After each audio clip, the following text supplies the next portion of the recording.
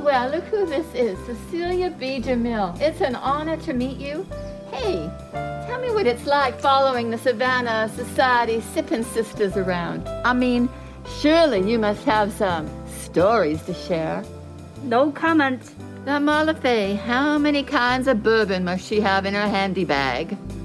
I'm not supposed to say that. And Jinx, she sure moves around a lot. I wonder, you think she's under some witness protection program?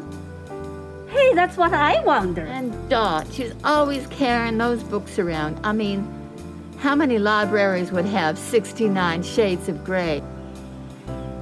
And what is it with Randa's veranda? What really goes on up there? I mean, is that girl always looking for a job? And what's the story there?